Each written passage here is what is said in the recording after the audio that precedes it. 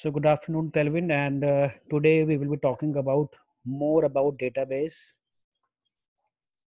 And today we will see the difference between computerized and manual database system, and what are the different components of DBMS, types of DBMS, right? And we will learn how to create database using Microsoft Access. So let's start with the difference between manual and a computerized data maintenance system. So, Telvin, if you see, if we talk about manual data management system, what we do in a manual system, we maintain a file. We maintain a file, and in the file we keep different papers, different folders, and we keep all information in the files. And you see, bunch of files are there in the government offices or in the in many organizations who deal with the physical system.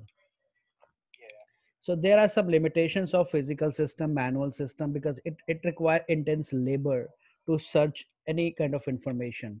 Let's say you have ample number of files, so you need to have a proper space to place those files in a cabinet. Also, you need someone to keep watch on the files, so that you can protect your information.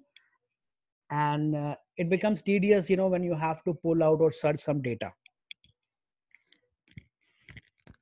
So what we do here, in a computerized system, we make it easy. We make it as a computerized system, so that anytime we can access any information in a fraction of seconds, right?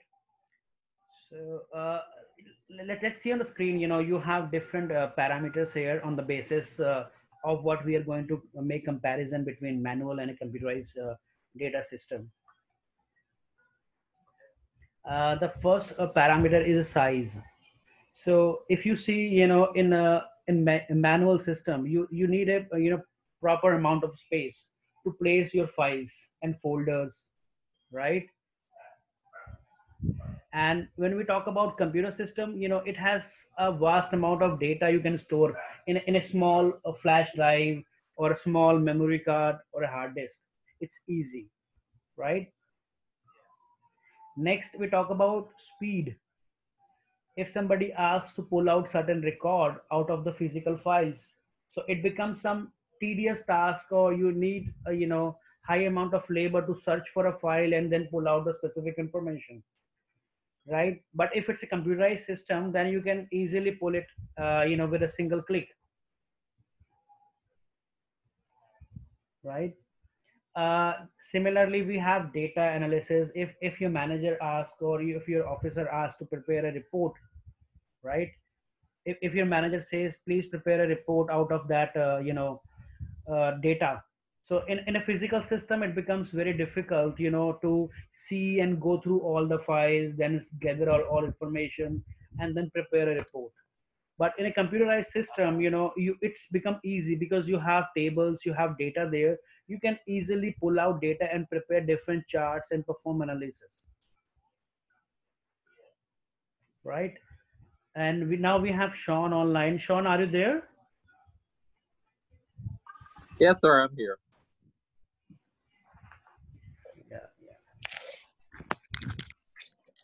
So next we have update record. Sometimes we have to update any specific entry in a database, and if we are maintaining a physical system, then we have to go and look for a specific page, then look for a specific information, then make an entry in that, or update any information. If, let's say, example of a customer wants to update his phone number, so first you open his file, then you look for his record, then you look for his entry for a phone number, then you will update the entry and delete the previous entry. So you just scribbled it out, you cannot remove it, you scribbled it out and you make a new entry. But in a computerized system, it's very easy to update any record. Also, you can maintain a track of previous record, right? So you can make record track of the items that you deleted before, now what is the new item, so you have a log of everything. So in computer system, everything is being recorded. Whenever you click on any item in the computer, it is being logged, right? Is this clear to you, Sean? Yes, sir. All right. So next we have data sorting. And data sorting is a tedious task in a physical system, because you need to identify a specific criteria to sort your data. I want all data to be sorted out on the basis of customers' investment in the company. So it becomes difficult in a physical system. You will first look for the customer, then look for his investment, then you sort it accordingly. But in a computerized system, you can do it in a single click. You can arrange it on the specific condition, right? Similarly, you can perform ascending and descending criteria, right? Yes, yes. Say let's say I want my record to be sorted in ascending order or a descending order. So in a physical system, you have to identify all the files, then you have to place them as per the alphabets, then only you will sort it. It requires manual labor. But in a computerized system, it will not take much time. You just perform a single click, your data is sorted, right? Yes, Kelvin, sir. if you find any difficulty to understand, please, ask again the same point, right? Okay. Next, we talk about, the safety point. The records can be lost or misfiled, if we are maintaining a physical system. It might be possible that you lose some information in a physical, because you have to maintain files, you have to place them properly, you have to put them in a locker or a key somewhere, so that you can make it safe. But in a computerized system, it is very easy to make it safe. You can lock it with the password, right? And you can put it on the somewhere in a encrypted form. You can put your data in an encrypted form, and you can retrieve it when you need it. So it's a more secure than a physical file storage system. Next we talk about the security, and the same thing, safety and security. And if we say safety, then you have to appoint somebody as a security person, or in charge of a almirah, or a cupboard, to keep record of the items, who is taking the key, who is taking the files out of the almirah or the cabinet, right? Is this clear to you, Sean? Yes, sir. Yes, sir. Right. So let's move on. Next, we talk about different components of DBMS. So, Sean, first tell me, what do you understand by the term component? Uh, Component, basically, it's part of that database. Uh, Different, we can say component is keyboard, mouse, Uh-huh. and and so on. Yes. Yes. So in the database, it would have your hardware, software, Uh-huh. uh, and so on. Absolutely. Absolutely. Kelvin, is it clear to you?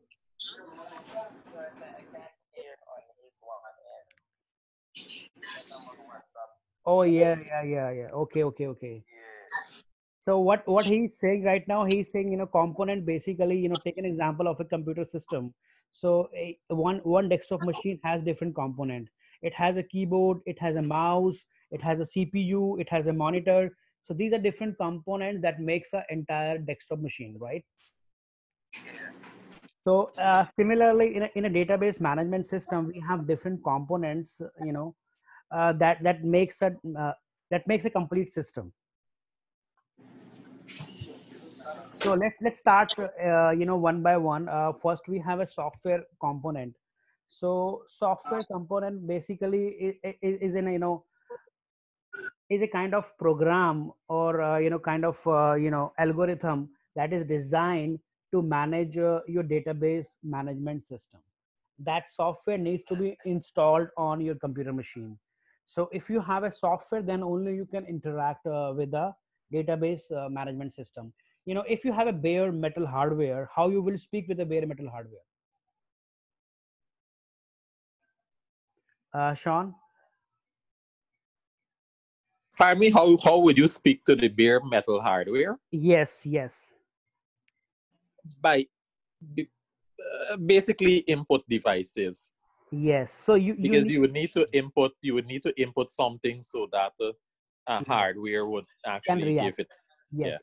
So my point is that similarly, to interact with any system or any kind of hardware, you need a piece of input in the form of kind of signals, or you need a kind of software or a driver to interact with the hardware, right?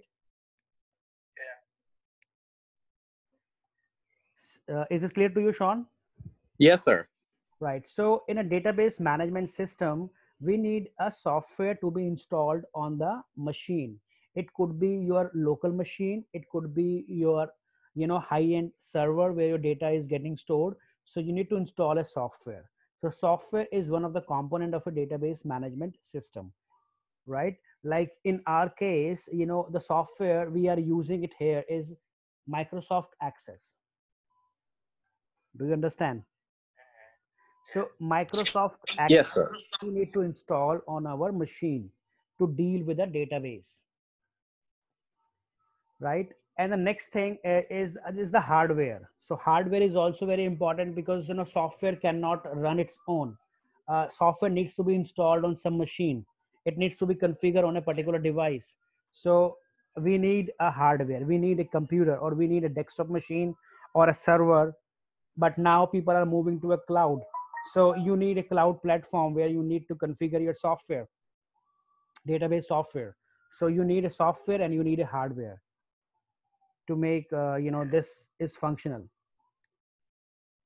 right, Sean? Yes, sir. Yes, sir. So next thing is our data, and data is very crucial thing here. And without data, there is no use of a database system. And data is the key component in the database management system. Without data, you don't need a concept of a database. So data is very crucial. You need a software, you need a hardware. Then you have to store data with the help of software, right? Right. Next we Yes, have sir. a procedure tells us how you have to store data. You cannot store data as it is. You need to create database, then you need to create tables, then you need to create different columns or the fields. You have to set certain conditions on it, then you have to feed your data. So there are certain procedures that you have to follow to store your data in a database management system, right? Yes, yes. So procedure tells us the way that how you can store your data in a database. So procedure tells that first you have to identify the purpose for a database, then you create your database, then you create your tables, then you create a different columns in the table, then you set different conditions, identify your primary key, and then store your data. So these are different procedures you have to follow. This is the one of the component in a database management system. Procedure tells the way how to store data in a database system. Is this clear to you, Sean? Yes, sir. Right. Next, we have a database access language. Database access language, let's take an example of a computer machine. As we know that computer can understand only the binary language. Computer can understand only the language of 0 and 1. So similarly, on hardware, on a computer, we install a software that is called operating system. So operating system acts as an interface between your computer and you. So interface is the operating system that works between a hardware and a end user. And an end user. Yes. So similarly, to interact with a database, you know, you need a language of a database. You need certain kind of things to understand database. Point how you will interact with database. You should know the database language, right? You should know the database language. So how you will execute your points. What you need? You need to write certain queries, right? You need to type SQL commands. That is the database language. You write select star from so and so table, or select uh, particular column from this table. So you writing a database language, because database will understand this SQL commands, right, Sean? Yes, sir. Right. So database access language is basically the queries you write it. Yes, Telvin. That is like, for example, command prompt. Yes, command prompt, it's the way of, again, command prompt is a different thing. Command prompt is talking about operating system. So you have certain things that you can do with the graphical interface, and the same things you can perform with the help of command prompt. But Maybe you here, can use a compiler. yes, yes, yes, yes. So here I'm talking about, kind of language to interact with the database. That language is SQL, called structured query language. If you remember that we have run certain queries in MS Access, and there was a question on, in the exam, where you have to retrieve some data from your database and you have to write SQL queries. So SQL is basically is the language that we use to interact with the database system, right? So Yes, sir. the example you are saying is a command prompt. Command prompt is, is another way of doing things. You write your command, I want to close a window, I will not use my mouse to close the window. I'll just type the close option in the command prompt, and it will close the window for me, right? So database access language is the language basically used to interact with the database system. Next, we have query processor. Query processor, when you have a query, then you need somebody to compile your query. Now the Sean, your points comes here about compiler, right? Yes. So you need somebody who can translate your query into a language that computer can understand. So you need a kind of processor who will understand what you are typing it, and then convert it into a, language, so that database can understand. If you remember, if you write a wrong syntax while writing your SQL queries, it will stop you there.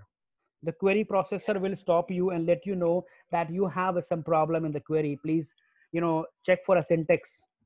Maybe you're not giving right syntax, so it will not, process your query.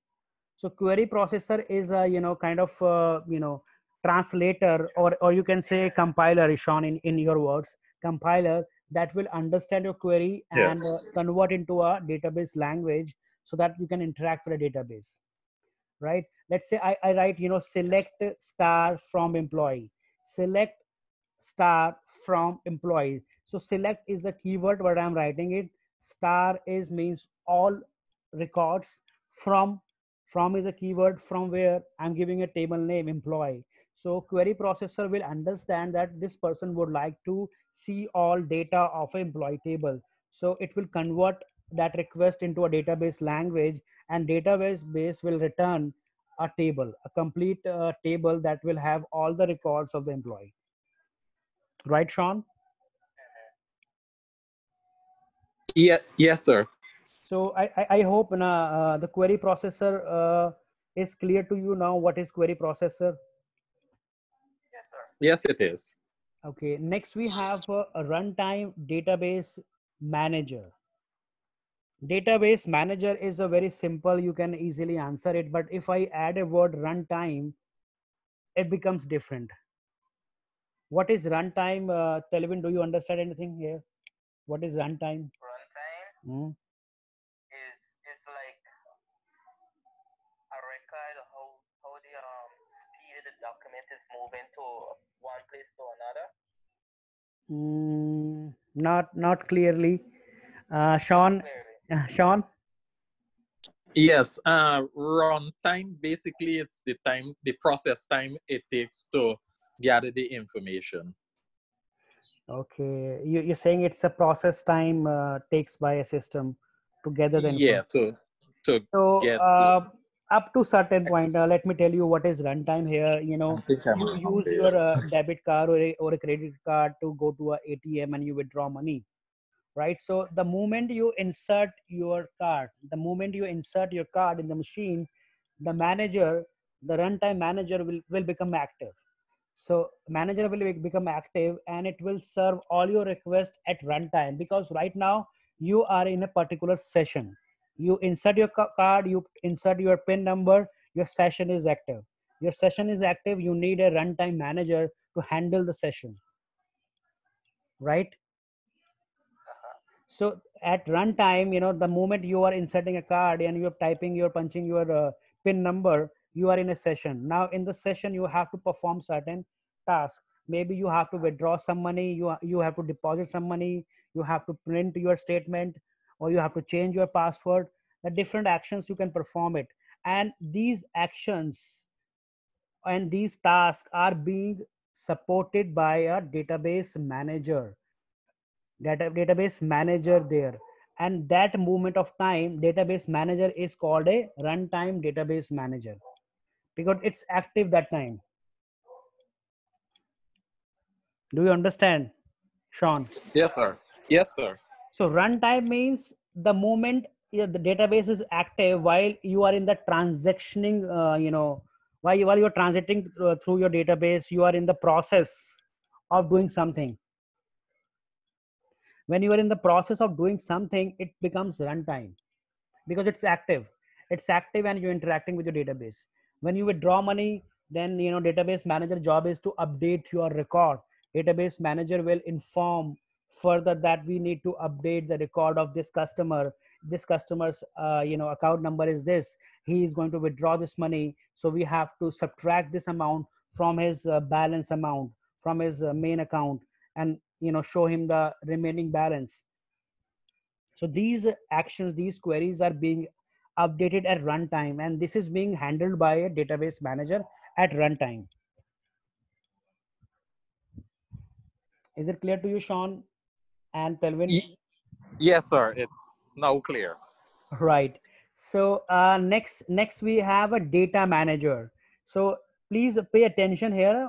Above we have database manager. Now we have data manager. What is the difference between database and data, Sean? It the database it store the data. Yes. So database stores data. And what is data, Telvin? Data is like Raw fact, or it could be your information, right? So information. Yeah. yes. So if we say data manager is a kind of component, or these are the software components. You cannot see physically where is data manager located. Data manager is basically a software component, so it's not physically seen. So data manager, what data manager does it here? Data manager manage your data. Data manager will look after of your data, so that it can be protected from any unauthorized access or from any problem. So data manager will take the backup of your data regularly. Data manager will fix the problems in the data. Data manager will properly store your data.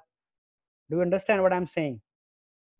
Yes, sir. Data manager is a broad sense, and database manager is a, kind of a person that is dealing with a particular data at a time. I will not say a person, it's a software component. It's a virtual manager, you can say. It's not physical component. These are the software components. So runtime database manager is not a physical person, I'm saying it. It's a virtual assistant, you can say, that help you to interact with your database. And now data manage. Yes. Data manager is a big thing. It's above all database manager. So data manager is responsible for all data to be stored properly, safely, right, in a proper form, and create a backup. If sometimes we see, you run your query, and suddenly in between it's stuck. You insert your card, you type your pin, you are going to withdraw your money, and suddenly the transaction abort due to XYZ reason, or there is a power failure. So if there's a power failure, what happened? Your money will be stuck there, right? And your transaction is aborted. So in that case, database manager, the runtime database manager will update the data manager that this is what happened. That there is a power cut and the transaction is in between. So kindly revert it to the back. So data manager will revert the data to its previous state. Do you understand, Sean? Sean, am I audible to you?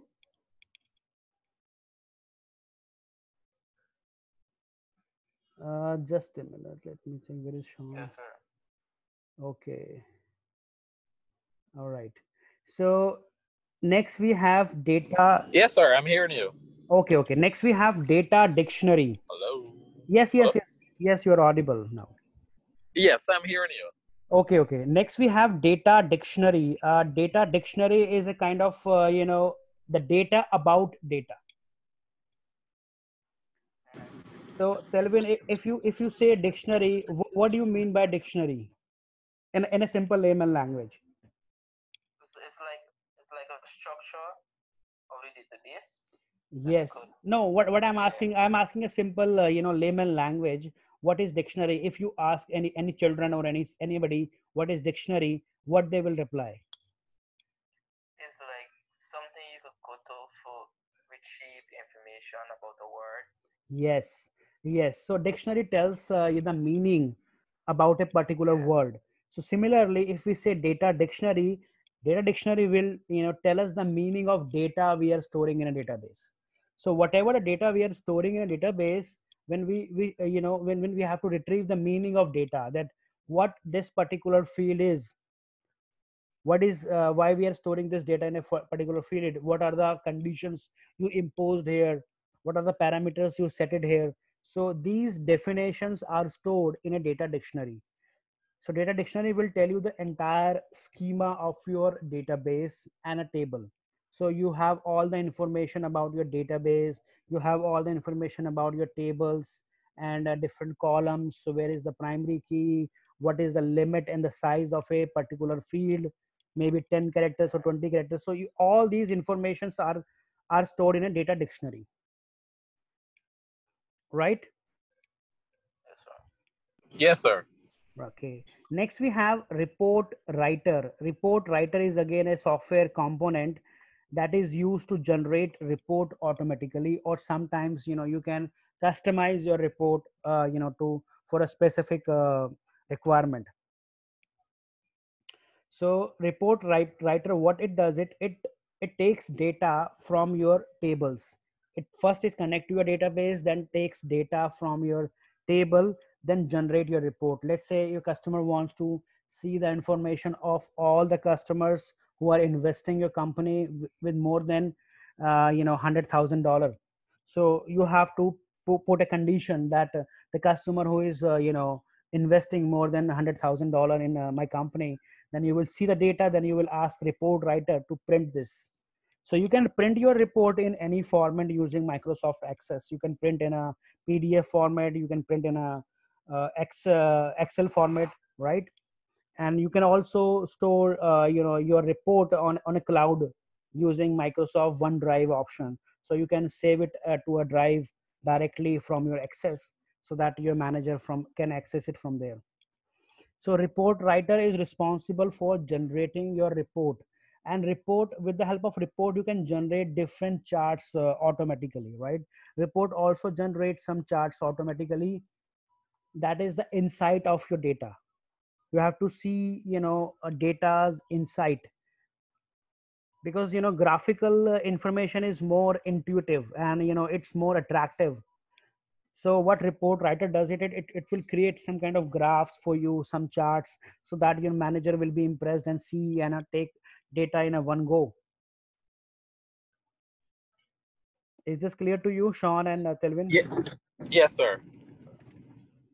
Guys, if you have any problem, please do ask here. Sure. Next we have different types of DBMS. So here we specified four different models of a DBMS system, right? And the first model is a hierarchical model. In this model, we it's these are the basically the approach that you follow to store your data. This is not something physically available on. This is the concept. Telvin, this is the concept. This is not a software component, and this is not a something that you can see. It's the concept with the help of which you are storing your data. It's an approach, you can say. Oh, Yeah, it's approach. So hierarchical model, what it says here, it says you to store data in a hierarchical form. uh, let's say you have a company and you want to store data about the cars you are manufacturing. There is a big company and they're manufacturing different cars. So what they want to store the data, and they opt for a hierarchical model approach. In that approach, they will create one table or a one entity called car, and in the car they have some common features, right? That it become the parent table or a main table. Then you will create sub tables out of that car. I'll make one table for Nissan Micra. I'll make one table for Nissan different model, and one table for Nissan different model. So there are different models for Nissan car, but all are the cars, right? And all have some common features. So there is a one parent and you have many children to one parent. Sean, is this clear to you? And Telvin? yes, sir. I So you're saying yes, let's go ahead. so you're saying it's like one to many relationship. Yes, yes, yes, yes. Yeah. So you have one car, a parent car, and you have many child to it. Okay, so yeah. That's So because Nissan has 10 or 20 models, right? But all models comes under a category called car, and car has some common features. Car has four tires, so every car of Nissan will carry four tires, right? And it has four seats, so every car will carry four seats. So car is a main parent entity, or you can say parent table, and out of that you have sub tables for Nissan each model. This concept is called hierarchical model. You have one parent, but you have more than one child connected, yeah. right? Sean, is this clear to you? I think Sean is not reverting. He's off. Yes, maybe he's disconnected. All right, no problem. So we will wait for him if he comes and he join. Next element, we have network model. In network model, there could be possibility to have more than one parent. In a network model, you will see more than one parent, right? So you have you have many child and you have many parents, right? Take an example of a network model. Take an example of a student case. So student ID is available in a exam table, and student ID is also available in a course table, right? And similarly, it is related to any other table. So in network model, you will find more than one parent of a single child. Teacher table will also contain student information.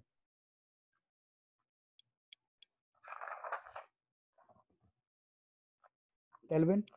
Okay. Yes, sir. I'm here. Yes. Next we have a relational model. In relational model, you have the relation established between two or more tables. That we studied yesterday's class. We studied in the relations class that when Yeah. we connect different relation, it becomes a relational model. So in hierarchical model, you have one parent, many children. In network model, you have more than one parent, right? Yeah. And in a relational model, you have a relationship established between two or more entities, right? And this Mm-hmm. is the most commonly used types of DBMS, Oh. right? And next we have Yes, sir. object oriented model. Object oriented model, it's a single, it's based on an object. So if I say car, so all information about car will go to a one table only. Oh, I okay. will not create multiple tables for each model, right? I'll make a single table for one car. And similarly, if I have to store information about tires, so I'll make one table for tires. All data about tires will go to a tire table. It could be for any of the model of the car, right? Okay. So that is object oriented. So you will identify the objects about which you will store data, Okay, sir. right? And afterwards, yes, this is the creation of a database. So that you can see in the slides, it's quite easy that you have done this before. You can start MS Access Yeah. and create a database. Please practice this at home and try to create a database. You can follow the steps here in the slides and do this, Yes, sir. right? And please feel free to ask questions and the queries if you have any. And please don't forget to attempt the quiz today. Yes, sir. All right. So please, thank you. Thank you so much for your time and efforts you are giving every day and attending this class. And it is very nice Yes, sir. to have you in the class. Thank you so much, Telvin. Yes, sir. No problem. All right. Please do take care. Thank you.